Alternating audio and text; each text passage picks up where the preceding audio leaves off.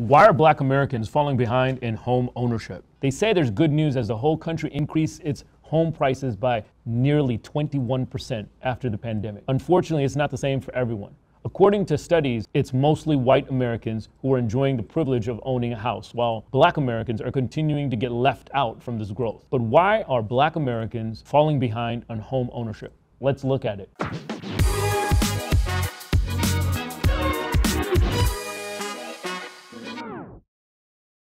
My name is Munif Ali, and I became a self-made multimillionaire in my early 20s. I've built multiple brick and mortar businesses with billions of dollars of sales. I started making videos like this to share my life experiences so that I could teach others to become successful. And if you like this type of content that I'm giving you, go ahead and smash the subscribe button, like this video, and share it with people who might find this helpful. Recently, we've seen the housing market surge to make millennials and baby boomers alike join the hype to make money in real estate. But as the market grows, it should also be emphasized how Black families are still lagging behind in terms of progress, both in the financial realm and home ownership. Data shows that 15% of Black families live in the largest metropolitan cities, but only 10% own homes, while 64% of white Americans across the country own 76% of the occupied homes. In the first quarter of 2022, reports from the National Association of Realtors showed that Black families have the lowest home ownership rates, 44.7%, while Hispanic families lie in the middle at close to 50%, and white families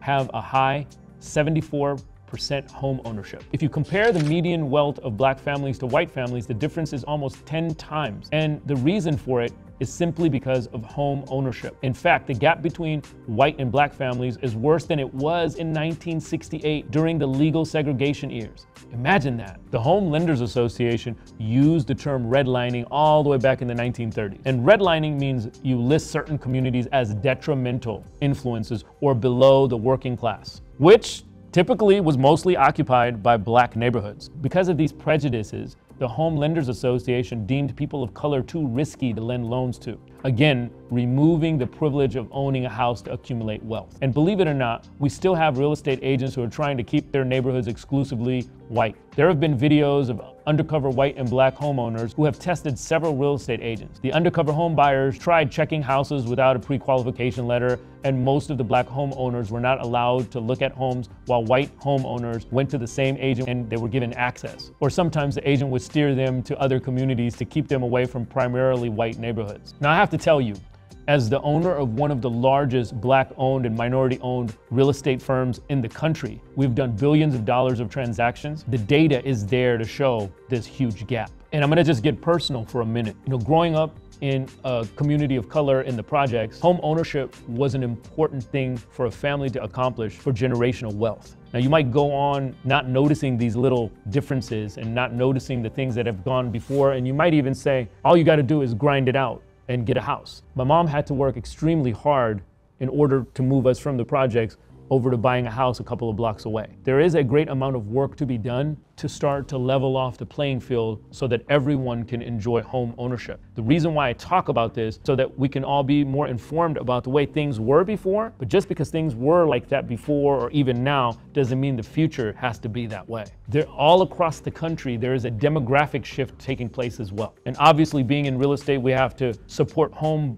ownership for everyone involved. But a lot of people who are traditionally living in those same neighborhoods are being displaced by a demographic shift of home ownership. Going back on topic, there is a lot of discrepancies in lending a loan. And studies show that if a person of color applies to a mortgage, there are a lot of times where they get loans that are not fair to them. So even if you're earning $100,000 a year, you're more likely to get a subprime lending rate compared to someone who's getting $35,000 a year. Time and time again, studies have shown minorities with little wealth are continuously being left behind. Sure, there is a surge of wealth creating marketplaces out there, but it also expands the gap between whites and people of color, which create even more inequality. Now, I'm a firm believer in we live in the greatest country in the world, and I do understand that there are people who could do better for themselves. I get that because coming from a poor, underprivileged, poverty-driven area that I came from, I could understand how not everybody's trying to grind it out. But I also see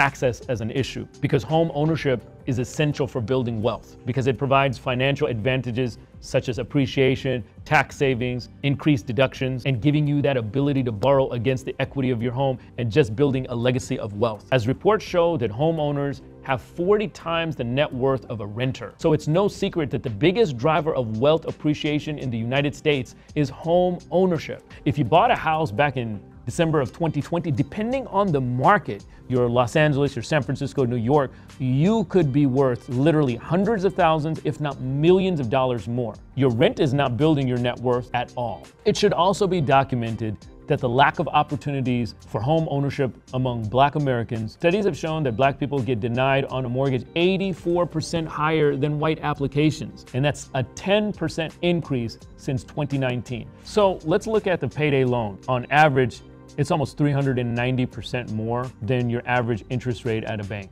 There's no way it could be worth it to anyone. Yet some Black families have no choice but to rely on these type of loans so they can enjoy a roof over their heads. Because of the lack of opportunities, Black households are more likely to borrow from check cashing counters and payday lenders than traditional banks. These are predatory lending practices that are designed to keep people in debt. And one of the biggest reasons why mortgages are denied among Black people is because of what's called reflected credit history. The lower credit scores for people of color caused by historical prejudice has added to the ongoing problem of finding wealth opportunities. In the FICO credit score, more than 50% of white households had a minimum score of 700 compared to only 20% of Black families that had 700 credit score, which as a result caused 20% of Black households getting denied when they apply for a mortgage. That's almost double the denial rate compared to white households. On a lighter note, I'm releasing my latest book, Personal Finance, The First Steps to Becoming a Millionaire. It's a great book that my team and I spent a whole lot of time creating, and it's going to be the best book to help you reach your dreams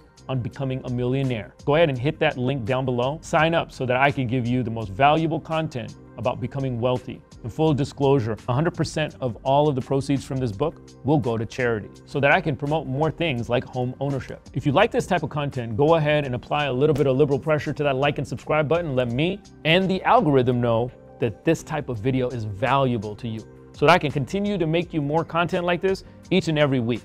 Make sure you turn on that notification bell so that when I release a video, you're informed. Experts have recommended that there is a great need in providing fair, equitable investments in all communities. Better freeways, better transportation, better infrastructure necessities should be prioritized for all, and improving the playing field for everyone. There is a need to invest in minority communities and to improve the quality of life, but also to improve the overall economy of this country. There should be a reworking of the credit industry to make it more inclusive to applicants with diverse financial backgrounds. How long are we going to keep the barriers that divide us? As of now, the credit system scoring does not include regular payments like utilities and rent. It currently prioritizes updating the score for loan and credit card payments. But how are we going to score Black and Hispanic families when we can barely get them credit cards and mortgages?